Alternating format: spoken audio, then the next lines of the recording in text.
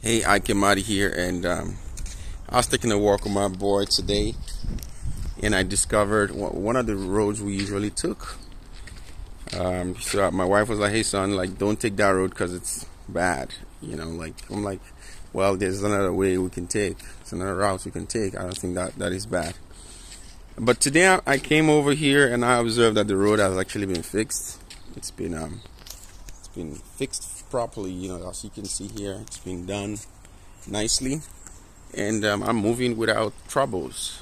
And I'm like, whoa, like, I wish this is development. This is what they call development. Community development, development that reaches the communities.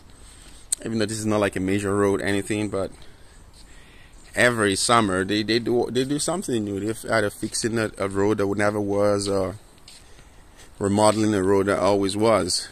And I'm just calling on African leaders.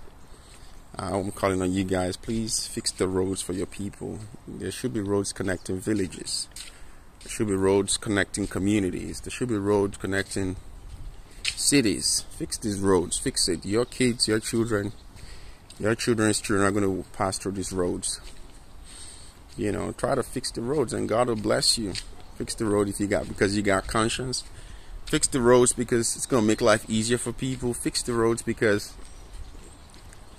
that's the right thing to do. We don't need to beg you to fix these roads. It's our money. Fix the roads. I just want to call on you guys to fix the road. Calling on the president to ensure these roads are fixed. Calling on the governors to do something. Yeah, how y'all go abroad and see good roads, and like in your country the roads are in a mess, like impassable. I just want to call on you guys, fix those roads. Ike Amadi. Yay.